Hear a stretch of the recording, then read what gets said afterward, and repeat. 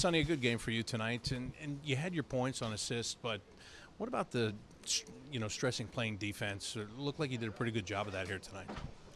Yeah, I felt confident on D, so I think that's important, just knowing what you're doing.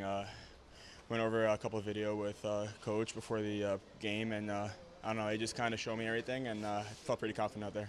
How important is this camp for you? You've been here a couple of times now. You've been playing in the American Hockey League. Do you feel like this is, your time to shine in this camp? Yeah, I had a pretty decent year last year in the American League, so like I said, I feel confident, and yeah, it's my fourth camp coming in, so definitely I think it's my time to show myself here.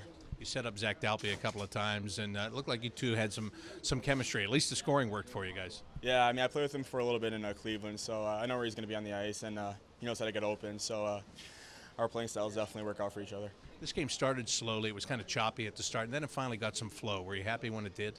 Yeah, for sure. The first period was a little sloppy. I think a lot of nerves.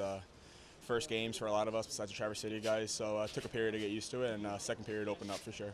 Tough to lose the game in overtime, I understand that, but do you feel like this was a good group effort tonight? Yeah, for sure. I mean, came back. They were up 2-1 and 1-0, so it was definitely a good game for us.